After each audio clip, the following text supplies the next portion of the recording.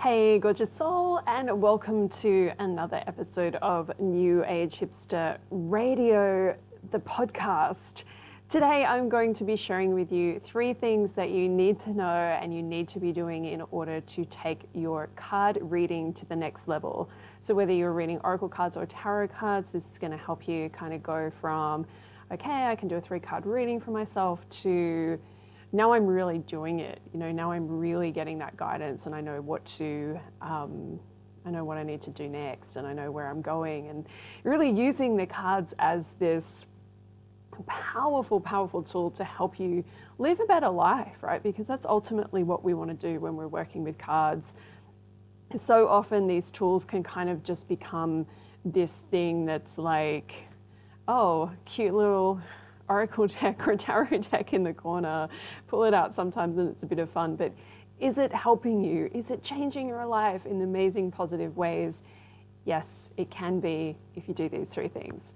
Okay, so welcome, welcome, welcome. This is a little bit of a solo ramble today. I'm your host, Vix, also known as Victoria Maxwell. I am the author of Witch Please, Manifest Your Dreams, The Angels Among Us, Oracle, The Goddesses Among Us Oracle, the Santolsa Saga, my YA young adult romance fiction trilogy, and the new book, Oracle Card Companion.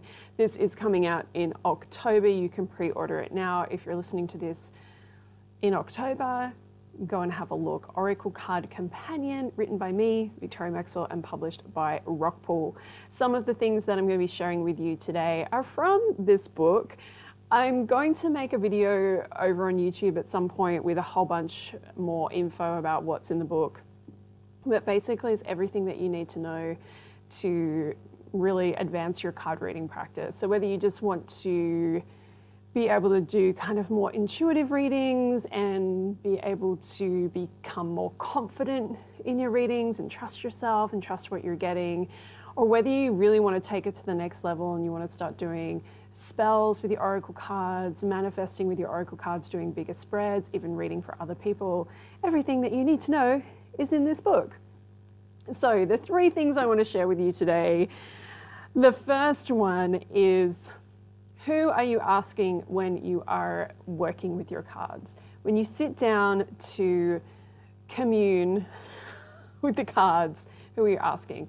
So often we hear these phrases and we say these phrases ourselves, things like, I'm going to ask the cards, as if the cards are the thing that provides the answers. The cards aren't the things that provides the answers. The cards are just the tool.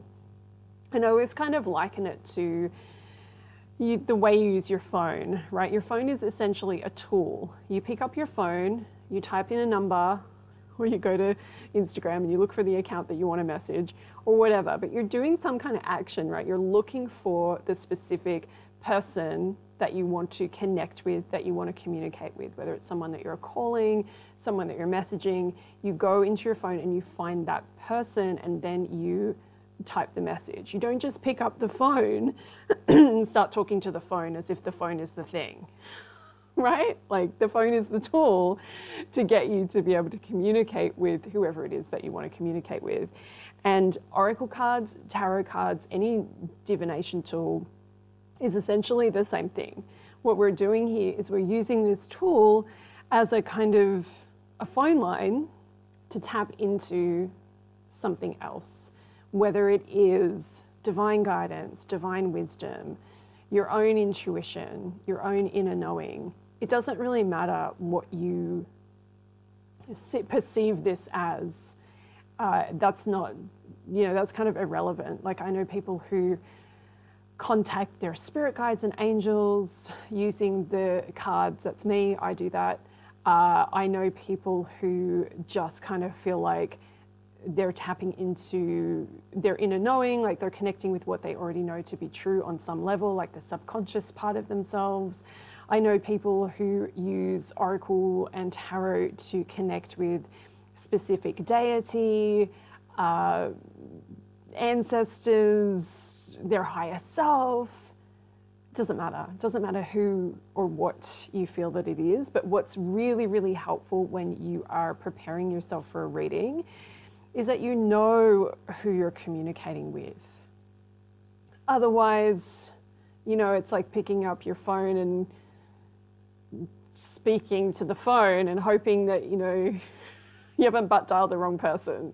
Essentially what we're doing when we don't know who we're talking to, when we're doing our divination practices, we're just butt dialing. It's like you could get anybody on the other end of the line. And I'm not saying that to like scare you that, you know, oh, you're going to contact some weird spirit that's not going to have your best interest at heart.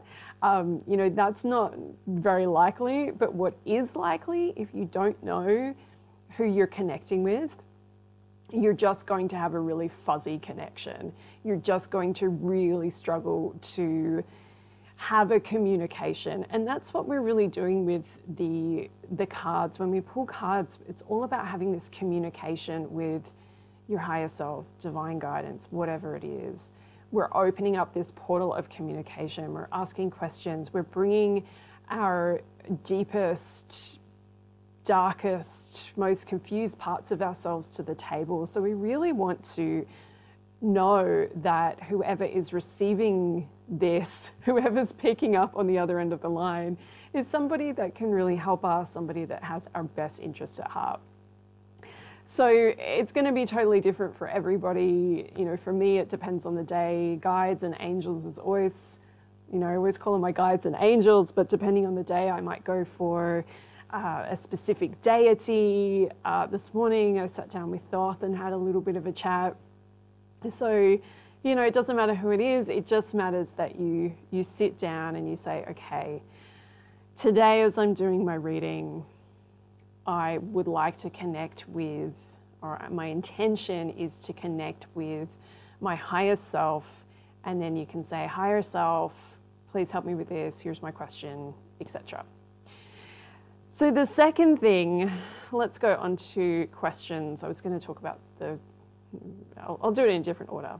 But the second thing is, okay, how do you ask a question? What kind of questions do you want to be asking when you're working with oracle cards? Of course, this is totally up to you. There aren't really any rules at all, but there are things that you may find make your life easier and make your card reading experience just much more empowering and useful and helpful. And really how you formulate your questions is really, really essential. A lot of us, we go into our readings with questions that are just not necessarily suitable for a card reading. And this happens a lot to me as a professional reader. And people will come to me with their question, and what I usually do for most people is I say, okay, this is your question. Can we reformulate it a little bit? Just so that we can really get to the core. We can really get to the answer that you really want here. So an example of like a bad question or something not to ask ask the cards, not to ask the universe or your guides or your higher self, your inner wisdom, are questions like, what is happening with someone else? You know, why, you know, is my partner cheating on me? This is a question that so many people come to readers, professional readers with, is this person cheating on me? If that's your question, there's a lot of other things to be looking at here. So you can reframe that. What I would do is I would reframe that to, what do I most need to know about this relationship? Is this relationship really serving and supporting me?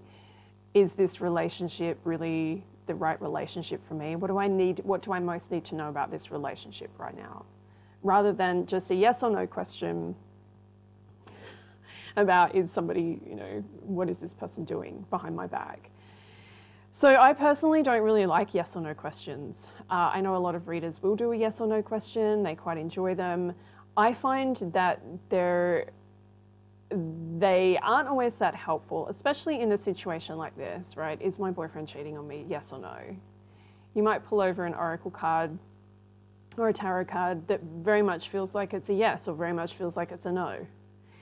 And then it's like, okay, well, you've got your answer, but what are you going to do with that? You know, what are you going to do with that? You've got this opportunity here to sit with your higher self, to sit with your spirit guides and your angels and your own deepest inner wisdom. Don't you want to ask more? Don't you want to know, okay, so now what? Rather than just getting your yes and no question and off you go, it's like you have this beautiful, you know, space, you have this beautiful opportunity to really ask some deeper questions here, like, you know, what do I need to know about this relationship? And pulling cards on that can open up a whole lot of other stuff, and it can give you a whole lot of other guidance that, you know, maybe you wouldn't get, well, you definitely wouldn't get with just a yes or no question. So my personal opinion on this is avoid yes or no questions. That again, you know, it's a preference thing, but for me, I like to sit with my guides and get a real overview of what's going on in a situation, rather than just, you know, will I get this job? Yes or no? Okay, but that doesn't mean it's the right job for you. You know, will I get this job? And this is one of the questions that I asked many, many years ago before I became a professional reader. And I asked this question to a reader that I had found online. And I asked her, am I going to get this job? And she wrote back and she said yes. There was a few bits of other information in there, but generally the gist was, yes, you will get this job. So I was like, okay, cool. Going to get the job.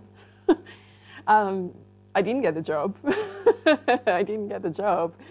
But what did happen was, in telling a friend, my dear, dear friend Hope, about the situation, that I got this reading from somebody on Etsy, and I asked about this job and she said I was going to get it and I didn't get it. My friend Hope said to me, like, why are you even asking other people for readings when you're so good at readings? You should be doing readings for people. So, you know, I always feel like, and this is going off topic a little bit, but I always feel like you get the reading that you need, even if it's not an accurate reading, right? So that whole thing led me onto this path of doing readings for other people and doing spiritual work for others and for a living. So it was kind of magical. But that question, am I going to get the job?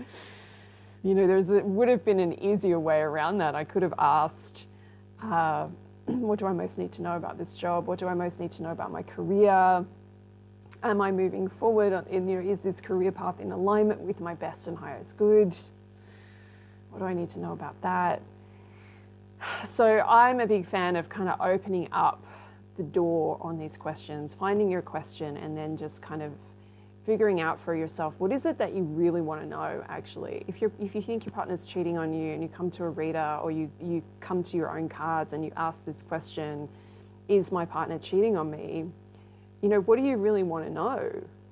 Do you really want just that yes or no answer to that question? Or do you really want to know, is this relationship right for me? Should I be in this relationship? You know, like, what do I need to know about staying in this relationship or leaving the relationship? And then you can do some big spreads for yourself. You can pull a whole bunch of cards for yourself on that, and you can start to kind of look at things, the big picture of what's really going on, and you can start to see some of your options, and you can look at, well, if I go this way, this could be a potential outcome. If I go that way, this may happen.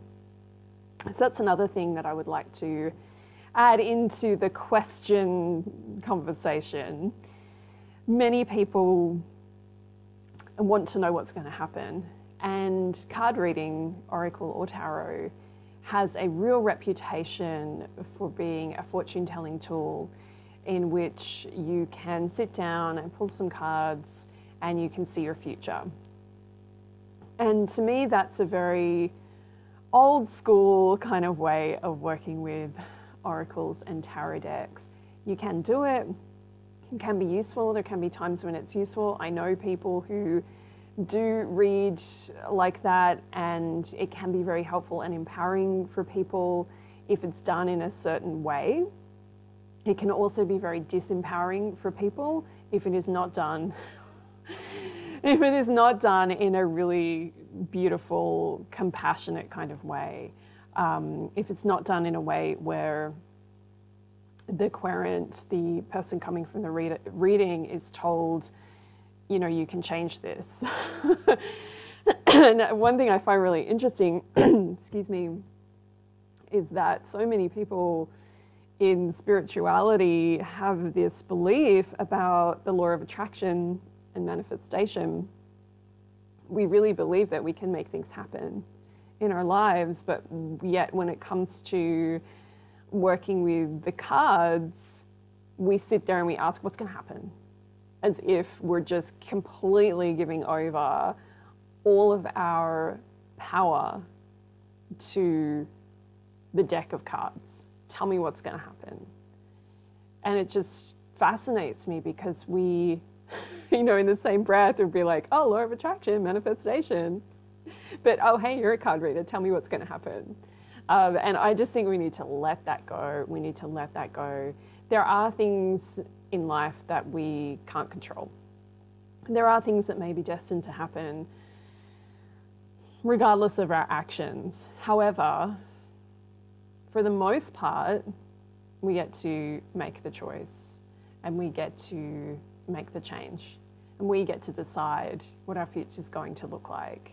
Maybe within reason, you know, like I always like to say, I'm probably not going to be an astronaut. I'm probably not going to be an Olympic gymnast, you know, at this point in my life. Like, let's look at our situation and be, you know, somewhat kind of realistic about it. But that doesn't mean I can't do a heck of a lot with what I have, right? So with whatever you have, you can do a heck of a lot with that. So asking the cards what you should do or what's going to happen, this is just, in my humble opinion, it's just a bad idea. What you can do is you can ask for a potential outcome, and this is something I do quite often. There was a time when I wouldn't even ask for potential outcomes because I just felt like, you know, I didn't want to go there at all. But now I'm pretty happy to do a reading that has a potential outcome, and we can kind of look at, you know, for you, if you come for a reading with me, or for me when I'm reading for myself, we can look at, okay, this is where we're at, this is the situation, something going on in your relationship, what's the potential outcome here? And we can see usually, and you don't always need a deck to tell you this, right? But like if you continue down a certain path, it's like this is the most likely outcome. This is what may happen. So, you know, if you can continue down this path in this relationship with this person that you think is cheating on you, the most likely outcome is, we don't have to even have a deck in our hands to figure out what that is, right? The most likely outcome is either that you will leave them because you're not happy, or that you will try and stay in this relationship and you probably still won't be happy. So unless there's a change of some sort, right? And that's why divination is so powerful and so exciting, because you can pull cards and you can have a look at, well, what could I do to fix this or to change this or to find out what's going on, you know? And then you can see, you know, examples like, okay, well, maybe if you really open up to them and you can start to kind of improve the conversation between you, maybe things will shift. If you go to some couples therapy, maybe things will shift. You know, we can start to look at some ways that we can shift the energy, and we can get you to ultimately the outcome that you want. And that is one of the things that I'm so passionate about when it comes to card reading. I'm not in the business of just telling you what's going to happen. I'm in the business of helping you get the outcome that you want. So when you're asking questions with your cards, think about how you're formulating your question. A question I like to ask that kind of covers everything is just, what do I most need to know about this specific thing? What do I most need to know about my relationship? What do I most need to know about this course that I want to take? What do I most need to know about my career right now? And you can get more specific with that, of course. What do I most need to know about this promotion that's potentially on the table for me? What do I most need to know about this book idea? What do I most need to know about this new person that I met? You know, you can get really specific about it, but just a what do I most need to know is a fantastic way to make sure that you're really opening up the space, you're opening up for the guidance, for the best and highest guidance to come through. And that's another thing that you can do as well, and it's something that I do all the time, and I wasn't going to include this in this video, but let's add that in. Whenever I'm doing a reading for myself or for others, before I ask my question and shuffle the cards, I always just set the intention that may everything that comes through in the reading be in alignment with my best and highest good. May everything be in alignment with the best and highest good of all. And when you do that, you're really just setting this beautiful intention of like, you know, this is for the best and highest good. This isn't for my own ego gratification. I'm not here just to be told everything's gonna work out in your favor. You know, it's like I'm here to really just hear what's going to be most helpful for me at this time, that's really going to serve a positive purpose in my life and in the lives of others.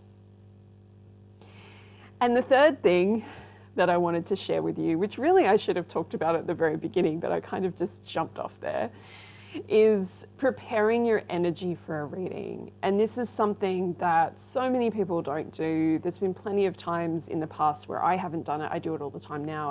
I would never not do it on some level.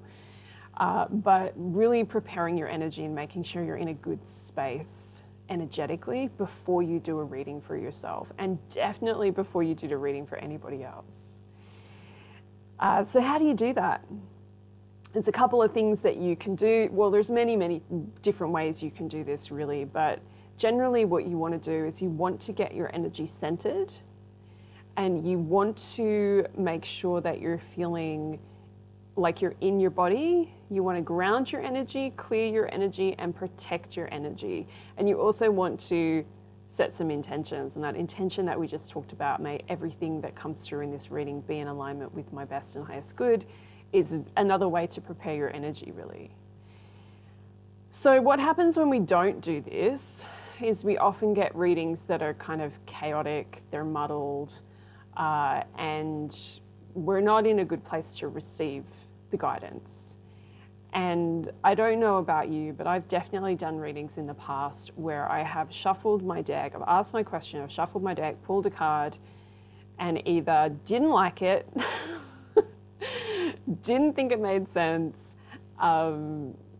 didn't get it, like, you know, just didn't understand what it was trying to say. So I shuffled again and pulled another card, pulled another card, pulled another card, until I found one that answered my question in the way that I wanted my question answered, or answered my question clearly enough for me to understand. If you're ever in a situation where you're doing that, where you are shuffling card after card and nothing's really making sense, nothing is like the answer that you want, it's a really good idea to stop, because you're not going to get anywhere doing that. Trust me, I know. It's a good idea to stop, pause, put the cards down, and center yourself, ground yourself, just come back into your body. So there's in the book, there's many tips and tricks for how to prepare your energy, but essentially you just want to do something that centers you. And one thing that I like to do is I usually visualize a light coming in and just clearing me, and then I visualize a light surrounding me, and I visualize light growing out of my feet like roots into the earth beneath me and anchoring me. And then I just kind of sit for a few moments in this pillar of light, this bubble of light, and I just kind of take a few breaths. This is also a really good way to center your energy, to take a few breaths and just be in your body, be in this space, and then set those intentions for how you want your reading to go, what you want to happen in your reading. Another thing that I like to do as well is that I set the intention that I'm stepping outside of my ego state. And I would never do a reading for anybody else without doing that part.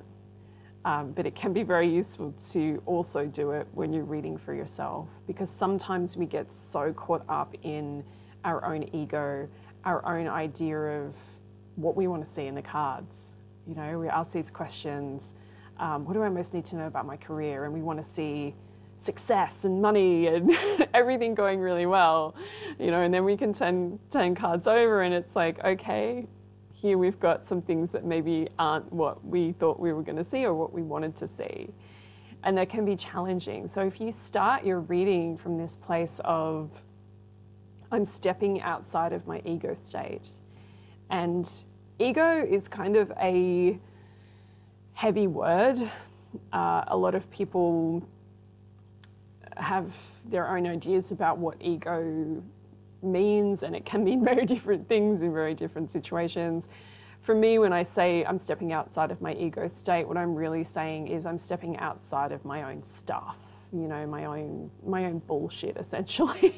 Like my own human programming, my own human belief systems and ideas, and I'm stepping out of that into a space that is really essentially just like non-judgmental, that is a higher kind of frequency, that is a space where I'm able to look at things for myself and my clients from a perspective of, okay, my personal opinion or experience isn't going to get in the way here.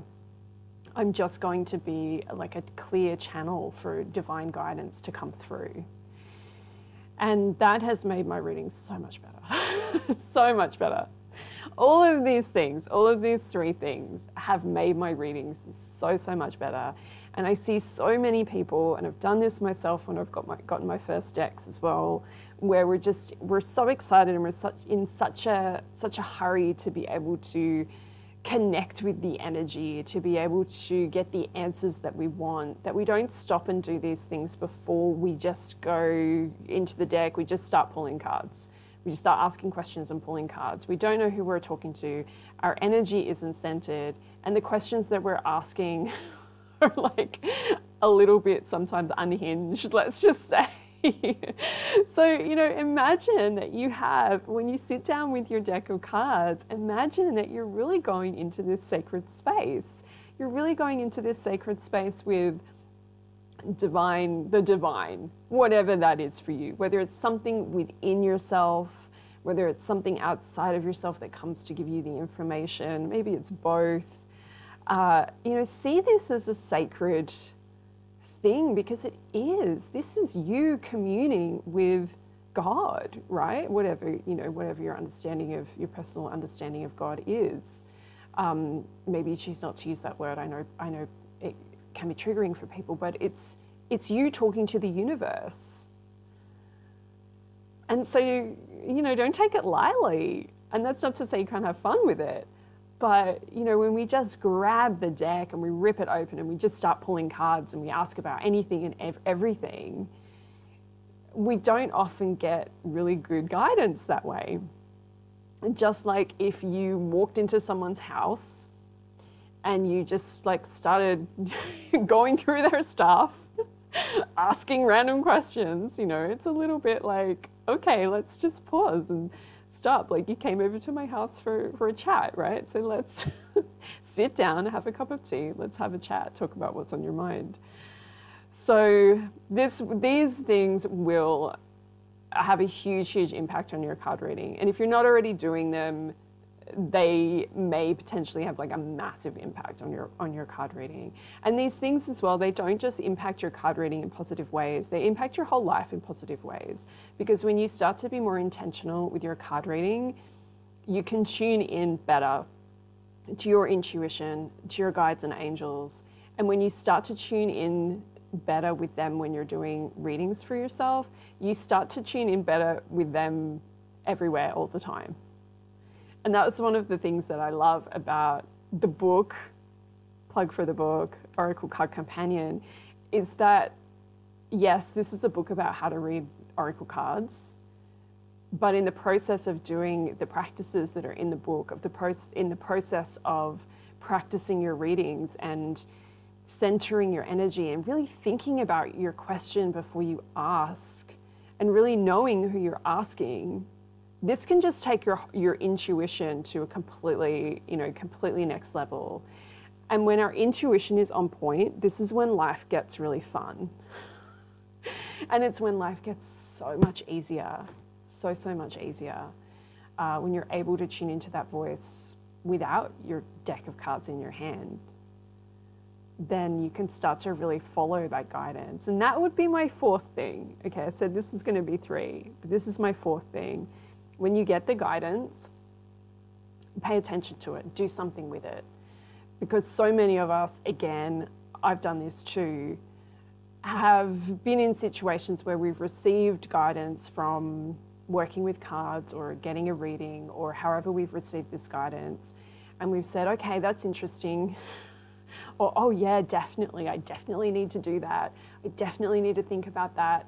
And then we just kind of carry on life as usual. But the real magic happens when we go from, okay, I'm just pulling cards, or I'm just pulling a card every day just because it's fun, just because I feel like it's connecting me in some way to the universe and seeing what the universe has to say every day, just a real quick card pull. When we go from that to, okay, now I'm sitting down and I'm really getting serious about this, and I'm really like, okay, wow, like this is my Wi-Fi to the universe. This is my Wi-Fi to the divine. This is amazing. This is cool. And we start working with it in that way, and then we start getting the guidance as we work with the cards to leave an unhealthy relationship, to go for a job that we really, really want, our dream job, you know, to work towards that. All of these different things that can start to kind of come up and come through as guidance in our readings. We then have a choice of, are we going to listen to that or not?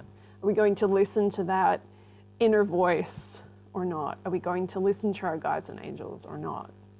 So the fourth tip is to take that information, take what's coming through in your readings and act on it and use it. And the more that you do that, the more that you'll get more guidance, and you'll be shown your next step and your next step and your next step. And, you know, who knows where you'll end up. I have this story that I tell all the time. You may have already heard this, so apologies if this is an old story for you. But I started to get the guidance once I started to really kind of work on my energy. I started to get this guidance to start a blog called New Age Hipster and to share my spiritual practices and the stuff that was coming up for me on the spiritual journey. And I resisted and ignored that voice for a while, and eventually I thought, okay, well, what's the worst that can happen? And this is something you can think when you're getting guidance and you don't know for sure if this is really your guidance. Are you just making it up? Are you misreading it? The best way to figure it out is to take action on it and see what happens. And I always like to ask, I even do this now, I always like to just ask, what is the worst thing that can happen if I follow this guidance? And that's kind of like a weird take, I know, but it's like, can anything bad happen? Because maybe, you know, you're worried that, oh, well, if I do this, something bad might happen. But with this, you know, starting a blog, I was like, well, what's the worst that can happen? I spend a bit of time setting up a blog, no one reads it, people don't like it. You know, it was kind of like, okay, it feels pretty low stakes. It doesn't feel like it's going to be, you know, it's not going to be the end of the world if I start a blog and no one likes it, no one reads it, right? So I started the blog, and the blog turned into a place where I started to share my readings, and then it turned into my business. And that all happened because I listened to the little voice that said, New Age Hipster, start a blog. And so we always have the choice whether we, you know, ignore that voice or we listen to it and we take action on it. And I'm here today with my new book. This is my third spiritual book. It's my sixth book, sixth published book, plus my 2 oracle decks. And I wouldn't have done any of this if I'd ignored that guidance. So when you get your guidance, ask yourself, what's the worst that can happen if I follow this? Is anyone going to get hurt? No. Could I end up looking like an idiot? Maybe. It might be worth it. You know, and weigh it up. Weigh it up. And ask your guides too for, like, you know, ask them for the low stakes, the low risk, the low risk guidance. Ask them for those assignments, for those next steps that are actually pretty low risk to begin with.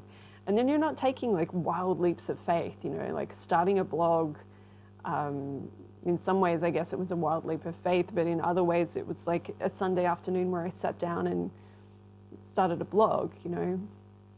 So that went off on a bit of a tangent, but, you know, this is ultimately, this is what it's about, you know. This is a question to ask yourself: why do you want to read cards? Why do you want to have this ability?